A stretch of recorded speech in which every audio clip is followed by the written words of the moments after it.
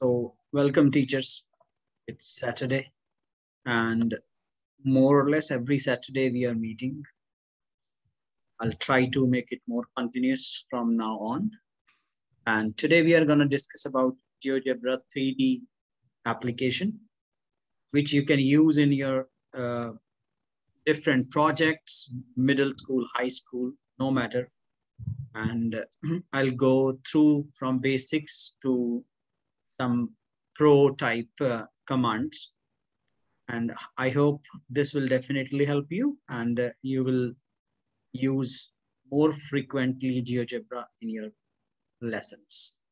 So there is a GeoGebra 3D app. You don't need to download, it's available online.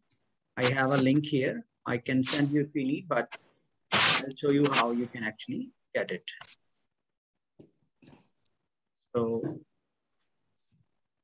what I have to do, you just need to go to geogebra.org. And here you will see app downloads. You don't need to download this and you can work online. Download option is there, but you can go ahead with start because it's also available online. So just hit start and you are on this 3D platform.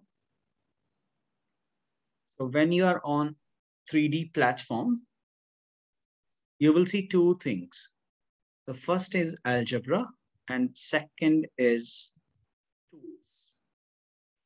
It's plus button also available for expressions or any help.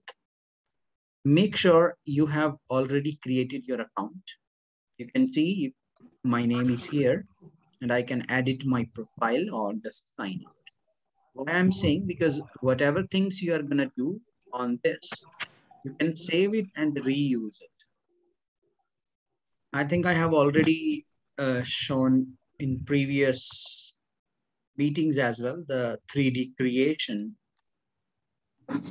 Last time I was showing this rotation about x-axis, the staircases and other things. This is, I remember, I did share with everybody this.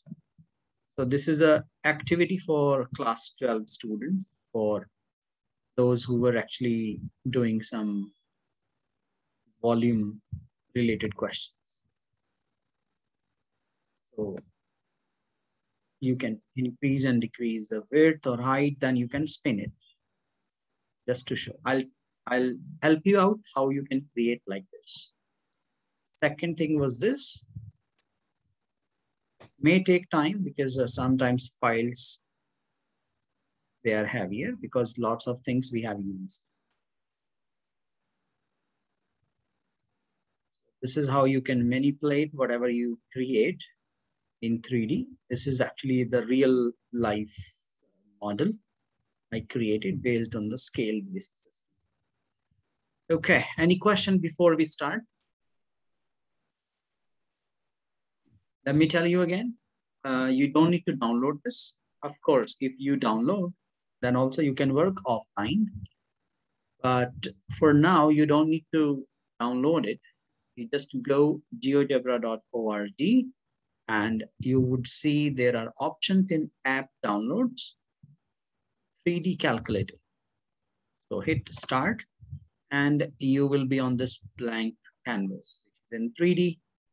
And yeah, it's a, so first thing I'll tell you, because you should be working in terms of coordinates, right? I'm just entering one random point so that you will get to know which colored axis is X and Y and Z. Of course, the blue is Z axis always. And, but let me just type one coordinate, 3, 1, let's say 0. Now you can see on which axis I am on 3 units. So it's actually red. The red axis is for X and green is for Y and blue is for Z axis. Because generally this is the confusion because it's not mentioned here. So if you want, I can write here, but there is no option here, right? So red is x-axis, green is y-axis, and blue is always the z-axis or z-axis. So let me just delete this point, and you can see this. Let's say, okay, what I'm gonna do is I have used sliders in previous meetings as well. Same thing you can do here. Type any alphabet. Let's say A equals 2, B equals 3, C equals 5. I just enter random alphabets A, B, and C. What you have to do, enter a number equals to a number. That's it. Automatically, it will generate a slider for you. Now, what I wanted to show you, let's say you want to create a random point A, B, and C. Now, I will show you what is the effect of every slider so that you understand better the x-axis thing, because that's the first thing. Look at this now. It's just going from left to right, right? If I just change A, because the coordinates are changing. Right now, x coordinate is negative 3.5.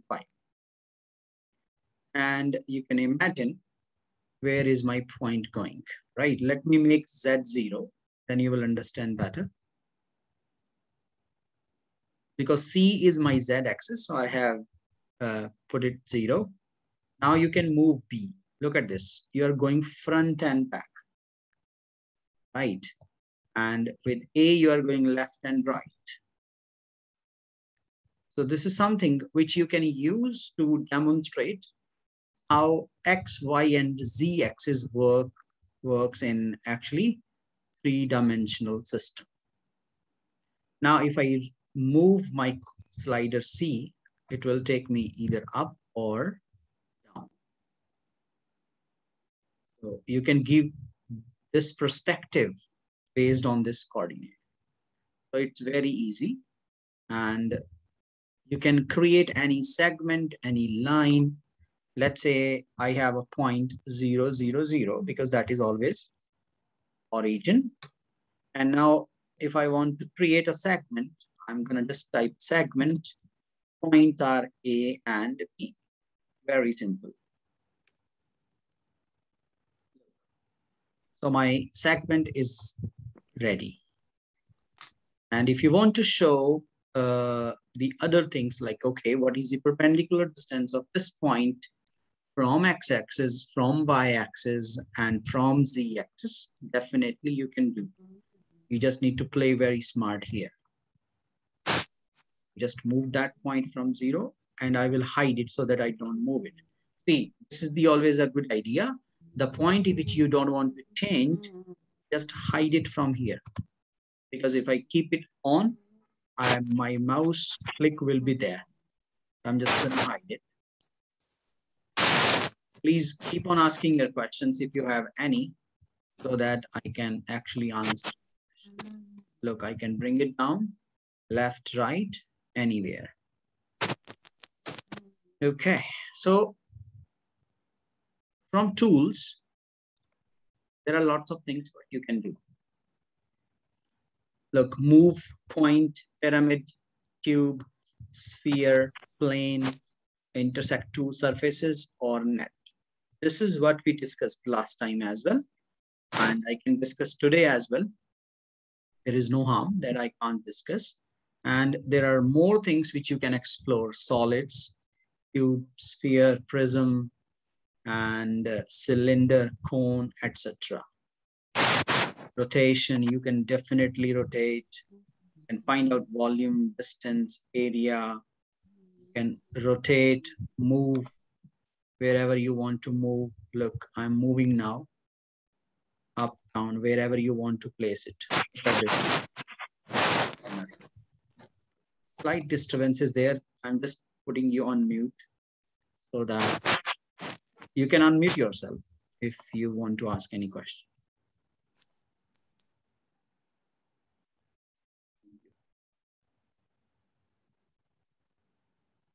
So you can move the graphic and you can rotate it. Just click on your left mouse button, and then you, with the other hand, you can just move it. It's easy. Okay, so this is done. If you click on home, it will reset where it was based on the things. Now, first thing, let me just delete this and create a solid. And based on that, you can create a net of this or different, you can also connect different solids. There is no. Look, whenever you type any solid's name, let's say you want to type cube, C-U-B-E.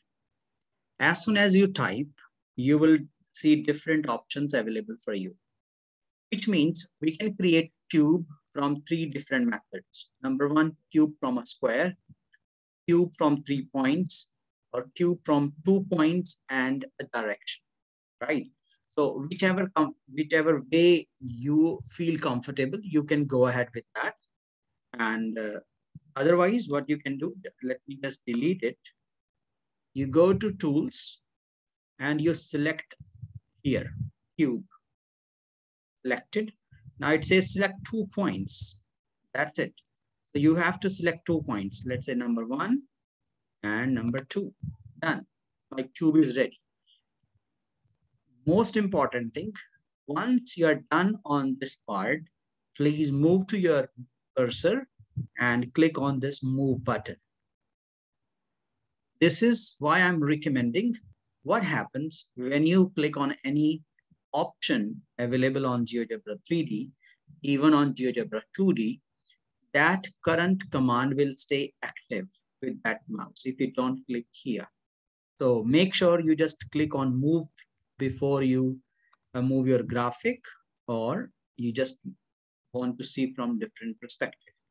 Now what you can do, you can decrease or increase because this is based on our slider, right? Look at this, we can bring it down and we can move it wherever we want. You can go to algebra on the left hand side. I think it's not 100%. Yeah. Okay, it's better now. You go to algebra and you can play with these sliders. Look at this. Because I'm changing the A coordinate of that. If you want to keep C0, that would be great. You can put it at 0. Look. And based on your A and B, you can just play around, right? Look, you can increase or decrease. Only x-axis values are changing now. So that's how you can play around. Look, if my A is 0, what's going to happen?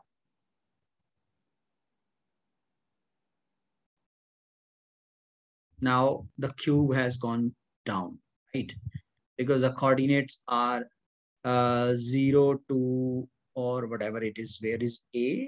Actually, the point A is here. Yeah. This is the point. So that's why it is like that. And if you want to make B 0, you can move to A. Now you can see. So this is one way how you can create cube. Otherwise, what you can do, just go to tools, click on cube icon and select 2 points. Let's say this is point where x is -4, second is origin. That's it.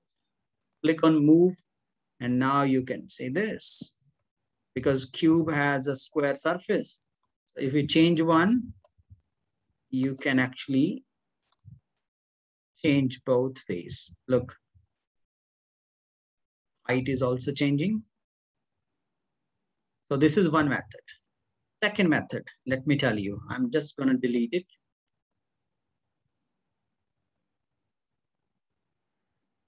Second method is you just go to tools, don't create any cube, rather create a polygon. So I'm going to create a regular polygon. Okay, regular polygon. So regular polygon, I'm going to select 2 points And then it will ask me how many vertices I need. Sorry, action is vertices 4, 5. Let's type 6. So it will create a hexagonal shape for me, right? I'm going to click on move just to see it, how it is, right? Now I want to create a hexagonal prism, right? So for that purpose, because if you use square and use the same command prism, you can create you can say a square prism. If it is hexagonal base, then it's a hexagonal prism. This is really cool idea how you can create a regular polygon on the base and then go to algebra, type here prism, P-R-I-S-M, prism. It will ask you two things, polygon point, polygon or height, sum. I'm going to choose second option, polygon and height value. So which is my base polygon, which is actually POLY poly 1. Look at this. So you have to type the same way, POLY poly 1. And the height, it's up to you. You want to enter 4, 5, 7, etc. It's up to you. Enter that and you will get that. This is really cool feature. And this is applicable for any particular polygon.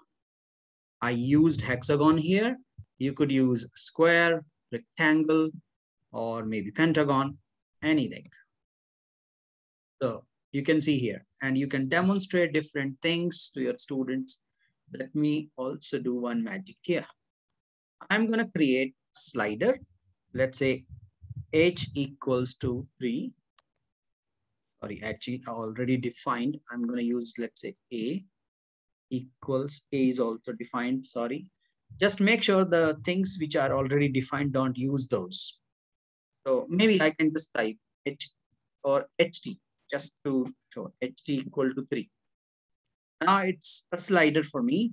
I'm going back to prism, click there, remove 4 and type ht because ht is my slider.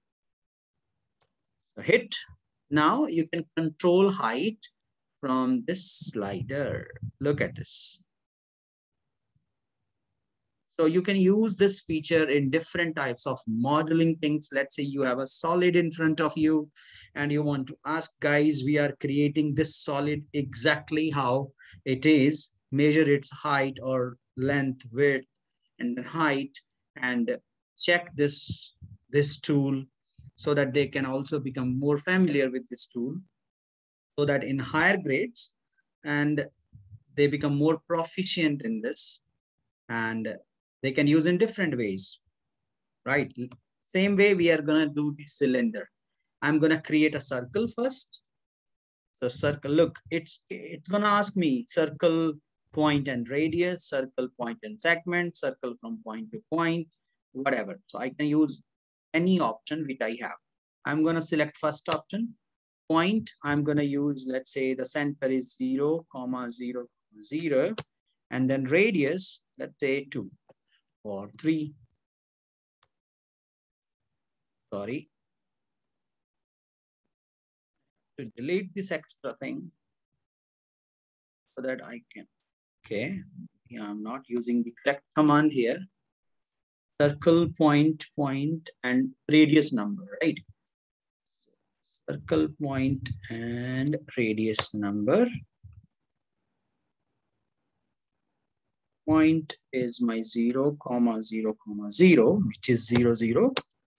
And radius number is, it's mistake. I don't know what's happening.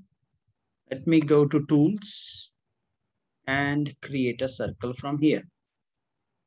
You have all the options here. Look, circle, circle with radius center and with radius. Let me just click this. Second option, sorry. So I've selected the center. Okay, it was asking the direction, sorry, because you have to decide which direction you are going to go. The direction I have selected, radius is 3, and I'll see my circle. Look at this, my circle is ready. Now I can go again on the algebra view to type cylinder. cylinder, circle, and height. That's it. So circle is lowercase c. You can see the name here. And height is same. I'm going to use the slider. Let's change the color because both are now in red pink color. So let's go to settings and change its color. Okay, let's keep it green. Increase the opacity and just close it. Now you can hide the prism if you want, and you can just play around with height and cylinder. Look at this. Those extra points are just because we created the prism, right? So now you can see both things are changing because the height of both 3D objects are same. So this way you can actually create anything. You can also create a cone. So let's create a cone. Look, same option. Cone also will ask circle and height. Circle is C, height is HT. That's it. My cone is, it's not visible because it is inside. And you can see it if you decrease the opacity. So go to color and decrease its opacity. See now, everything is there. And with one slider, I'm able to control everything. And you can view from different. Look at this. How kids will actually look. This is in 2 dimensions now. And when you just rotate it nicely, you can demonstrate everything very nicely. You can increase the opacity. Let's say the stuff is getting taken out, or in the pottery classes, students are using 3D modeling classes, students are using this. So yeah, they can create, even in 3D printing also. If they have this perspective, they can easily use the Tinkercad thing, which is useful for 3D printing, right? Where they can create their projects and then they can print them in 3D. That's the motivation you can give them, how they should actually use 3D calculator on GeoGebra. So I can hide other stuff if you don't want to see that. And I can control with one slider. And now next thing is you guys gonna tell me which shape you want to create here and with the height, so that I can demonstrate everything again. Because I know when you are using this first time or second time, there are lots of questions. So please go ahead and I'm gonna create a new page so that I can create more solids. I'll show you other things also which are possible, because my target is to show you also create a vase from different polygons, which is really, really great idea. I'm just asking one question here. Is there anybody who is doing only high school, or most of you are in high school? High school, I mean to say class 11 and 12, so that I don't talk much about these middle school stuff. Please let me know, and maybe in the chat you can write so that I can give you more class 11, 12 things related to 3D.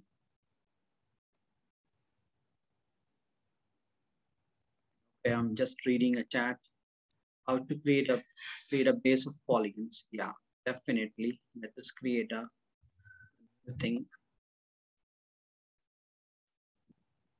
You can clear all. Just go here and clear it all so that you don't save it. You don't want to save it. Let me just read a. Okay, cool. No issues. So I'll definitely tell you both middle and height, both of the things. So click on tools. Go to either, let's say you want to create a circle, then go to circle. Ellipse also you can use. And here you would definitely see there are options for polygon and regular polygon, right? So you can create a irregular polygon also. There is no point. Let's create it. Polygon, select all vertices, then first vertex again. So I'm gonna click on some random points to create irregular polygon.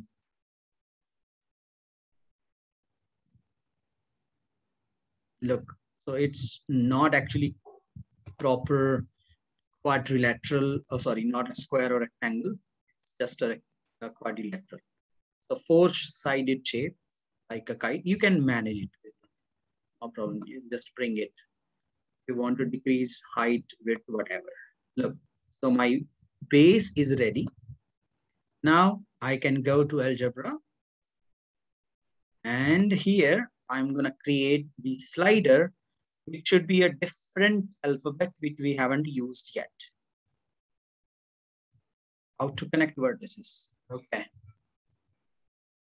No problem. In 10 minutes, this recording will stop.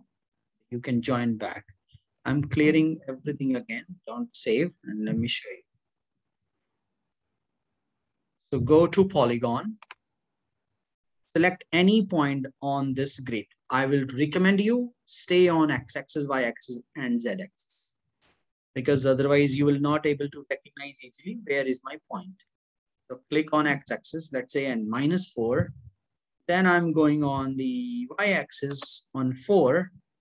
And if I'm going to come to 0, and then I'm going back to A, where I started, I have to go back. Otherwise, it will keep on moving from one place to another. So always keep this thing in mind. And now you go to your algebra view, create a slider. Let's say, sorry. Okay, H is my slider because this H is not being used before.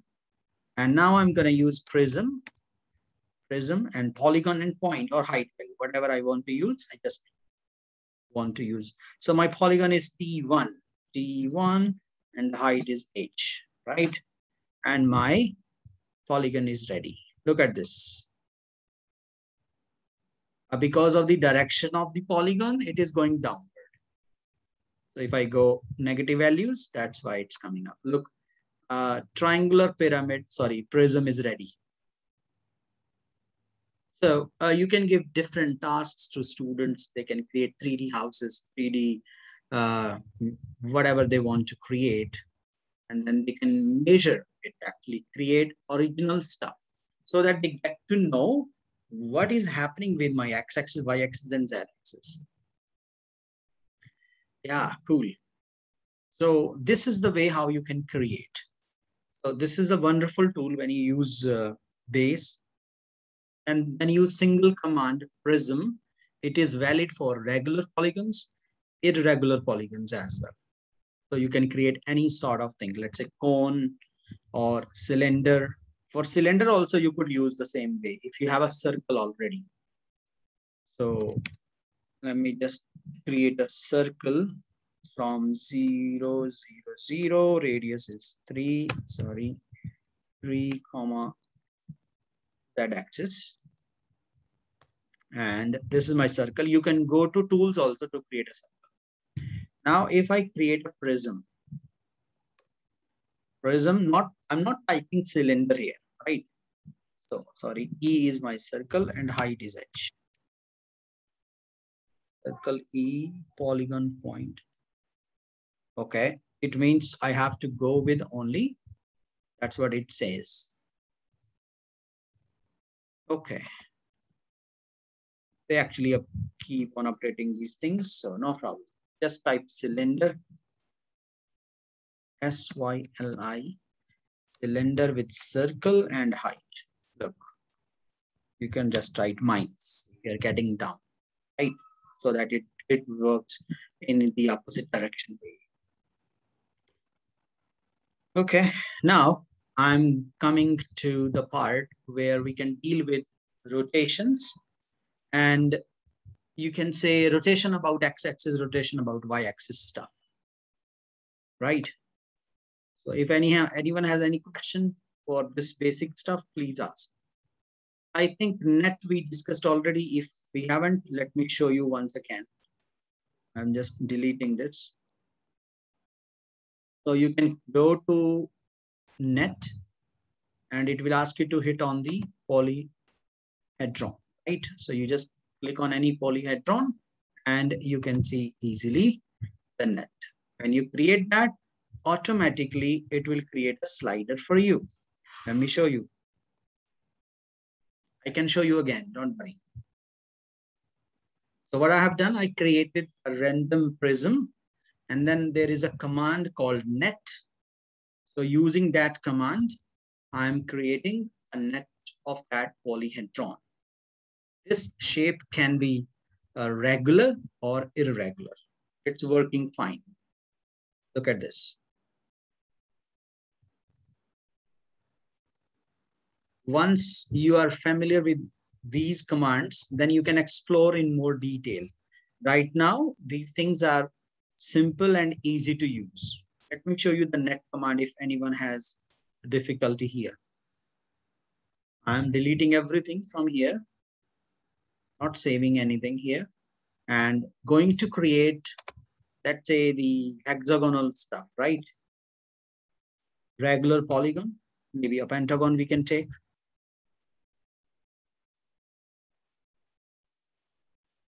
Okay, 5-sided shape as the base. Will be ready. Yeah, it's there. Now I can go to height equals to 2, let's say any, sorry, that's being used already, HT. 3, my slider is there. Prism, POLY poly1 and HT. Look at this. I can control it. Now I'm going to use the net facility. Look at this. In the tools, you will see this net. Select the polyhedron, selected, and my net is ready. Look at this. In the movement, you will see everything. It's super easy.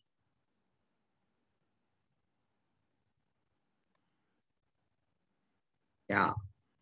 Look at this. Even the shape was not only cube or cuboid, and it's working fine with every 3D shape. You can stop it if you want. Stop the slider at 1 if you want to keep it open, just to show the faces of that particular solid, right? You can definitely show that these are 5 walls and 1 is the top, because it will resemble with the base, because that's how it's working. Look at this. So different ways are there which you can use this 3D view. I hope this will definitely help you.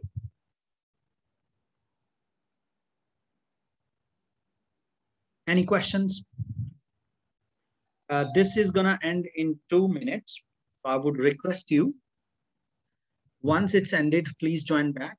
I will definitely answer your questions, and I will show you some more things about 3D which are relevant to rotations, or maybe rotation about x-axis, y-axis, and z-axis, etc.